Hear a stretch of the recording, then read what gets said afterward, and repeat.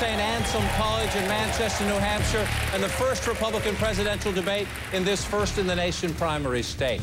Behind me on this stage, the Republican candidates for president, appearing together on the same stage for the first time tonight. And tonight's debate will be different than any presidential debate you've ever seen. Over the course of the next 2 hours, in addition to questions from myself and journalists from our partners, WMUR and the New Hampshire Union Leader, the candidates will take questions directly from voters right here in Manchester, as well as from voters at town meetings taking place tonight all across New Hampshire. So let's get right to it and meet the candidates. Now, we've asked for no opening statements. However, we will continue a tradition from our past New Hampshire debates to ask each candidate in one short sentence, hopefully 5, maybe 6 or 7 seconds, to introduce themselves to the voters of New Hampshire and the United States of America. Let me begin with an example. I'm John King with CNN. I am honored to be your moderator tonight, and I am thrilled to be back in Red Sox Nation. Now let's start at the end of the stage with Senator Rick Santorum. Hello, New Hampshire. I'm Rick Santorum. I served 12 years representing Pennsylvania in the United States Senate, but I also have substantial executive experience making the tough decisions of balancing budget and cutting spending. Karen and I are the parents of 7 children. Congresswoman? Hi, my name is Michele Bachmann. I'm a former federal tax litigation attorney. I'm a businesswoman. We started our own successful company. I'm also a member of the United States Congress. I'm a wife of 33 years. I've had 5 children, and we are the proud foster parents of 23 great children, and it's a thrill to be here tonight in the live free or die state. Thank you.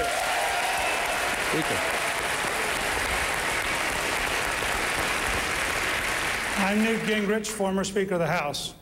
And when 14 million Americans are out of work, we need a new president to end the Obama depression. Governor? I'm Mitt Romney, and it's an honor to be back at St. Anselm. Hopefully I'll get it right this year. And appreciate the chance to be with you and to welcome my wife. And I have 5 sons, as you know, 5 daughters-in-law, 16 grandkids. The most important thing in my life is to make sure their future is bright and that America is always known as the hope of the earth. Thank you.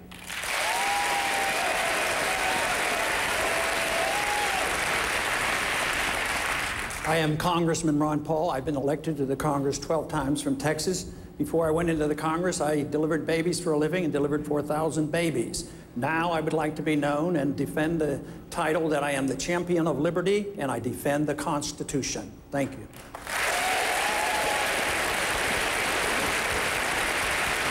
Governor?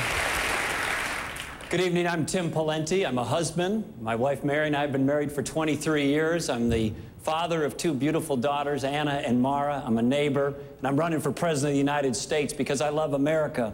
But like you, I'm concerned about its future. I've got the experience and the leadership and the results to lead it to a better place. Mr. Cain. Hello, I'm Herman Cain. I am not a politician. I am a problem solver with over 40 years of business and executive experience, father of 2, grandfather of 3, and I'm here tonight because it's not about us, it's about those grandkids. Happy to be here in New Hampshire.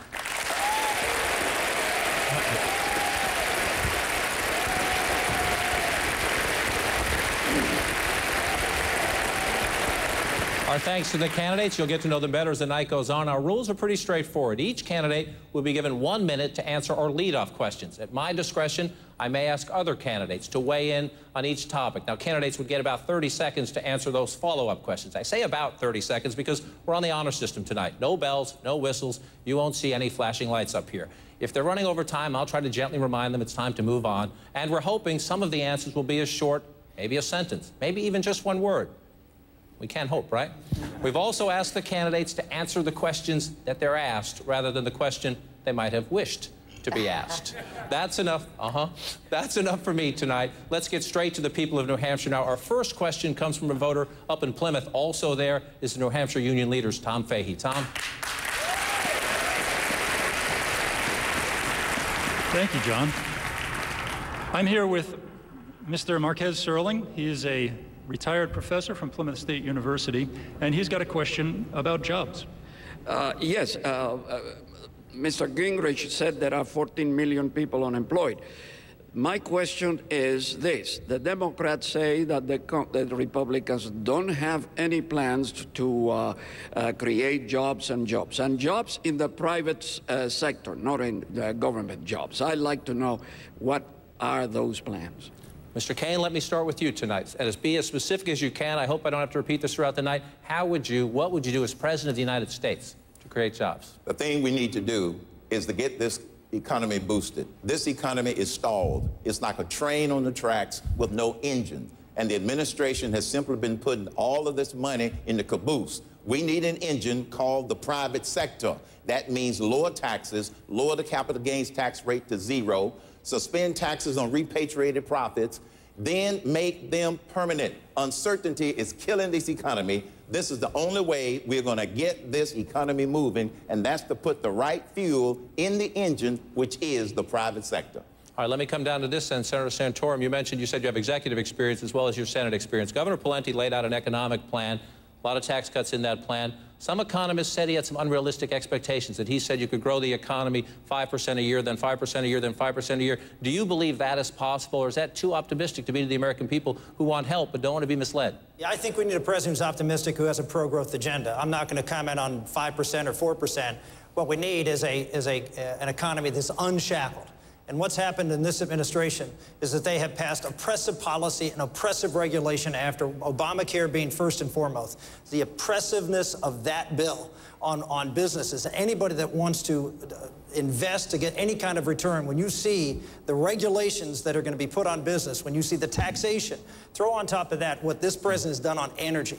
The reason we're seeing this second dip is because of energy prices, and this president has put a stop sign against oil drilling, against any kind of exploration offshore or in Alaska, and that is depressing. We need to drill, we need to create energy jobs, just like we're doing, by the way, in Pennsylvania, where we're drilling 3,000 wells this year for gas, and gas prices are down, natural gas prices are down as a result. I'll try to ask all of you to keep the follow-ups to 30 seconds as we can so we can get more in. Governor Pawlenty, answer the critics, and as you do so, who say 5% every year is just unrealistic. And as you do so, where's the proof? Where's the proof that just cutting taxes will create jobs? If that were true, why, during the Bush years, after the big tax cut, where were the jobs?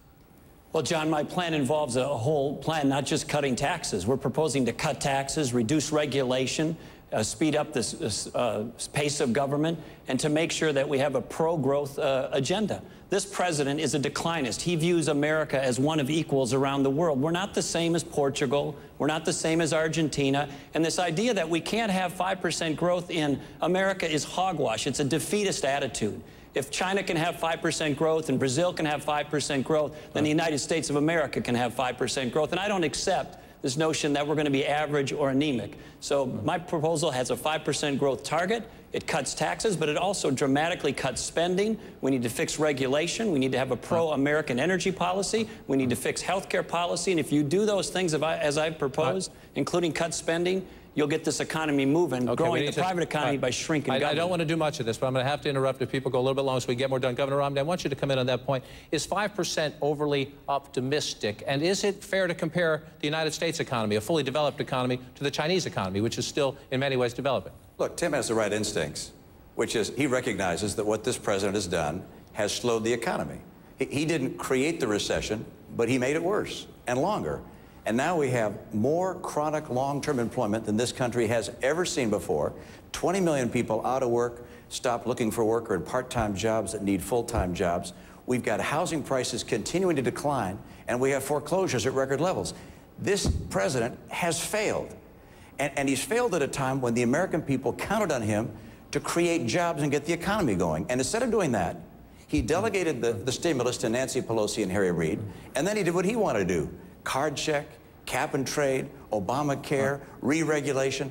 I spent my life in the private sector, 25 years. And as I went around the world, this is an important topic. I went around the world. We'll have a lot of time on the topic. You can tell how to get jobs going in this country, and President Obama's done it wrong. And the ideas Tim described, those are in the right wheelhouse. Mr. Speaker, if you look at a poll in the Boston Globe just the other day, 54% of Republican voters in this state say they're willing to have higher taxes on the wealthy to help bring down the deficit. Are they wrong?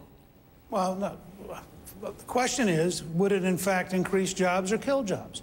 The Reagan recovery, which I participated in passing, in 7 years created for this current economy the equivalent of 25 million new jobs, raised federal revenue by $800 billion a year in terms of the current economy, and clearly worked. It's a historic fact. The Obama administration is an anti-jobs, anti-business, anti-American energy, destructive force, and we shouldn't talk about what we do in 2013. The Congress this year, this next week, ought to repeal the Dodd-Frank bill. They ought to repeal the Sarbanes-Oxley bill. They ought to start creating jobs right now, because for those 14 million Americans, this is a depression now. So the Speaker just said, Congresswoman, repeal Dodd-Frank. Answer the American out there who says, maybe I don't like all of the details, but after what happened in 2007 and 2008, I don't want Wall Street to not have somebody looking at them, watching what they're doing. Well, I'm looking forward to answering that question, because I introduced the repeal bill to repeal Dodd-Frank because it's an over-the-top bill that will actually lead to more job loss rather than job creation. But before I fully answer that, I just want to make an announcement here for you, John, on CNN tonight. I filed today my paperwork to seek the office of the Presidency of the United States today, and I'll very soon be making my formal announcement. So I wanted you to be the first to know. That. All right, well, welcome. Now, if you're out there and you don't get the distinction, coming into the night, Congresswoman Bachmann was exploring. She hadn't taken that last step. The other candidates had taken it. I'm sure they welcome you to the fray. Let's continue the conversation. I want to come to Congressman Paul. You're all here saying the President of the United States is making the economy worse. Has he done one thing? Has he done one thing right when it comes to the economy in this country? Boy, that's a tough question. No, I can't think of anything, but may I answer the question that you alluded to before about whether or not 5% is too optimistic. No, there's nothing wrong without setting a goal of 5 or 10 or 15% if you have a free market economy. We're trying to unwind a Keynesian bubble that's been going on for 70 years, and you're not going to touch this problem until you liquidate the bad debt and the malinvestment, go back to work. But you have to have sound money. You have to recognize how we got into trouble. We got into trouble because we had a financial bubble, and it's caused by the Federal Reserve. If you don't look at monetary policy, we will continue the trend of the last decade. We haven't developed any new jobs in the last decade. Matter of fact, we've had 30 million new people and no new jobs. It's because they don't, but people don't understand monetary policy and central economic planning. Free markets will give you 10 or 15% growth or whatever, and you will not have to turn it off because you think it's going to cause inflation. It doesn't work that way. I'm going to jump in here. I'm going to ask one more time politely. We want to get as many voters as we can involved, so please try to shorten the follow-up answers just a bit if you can. Let's go back to Tom in Plymouth. He has another voter with a question.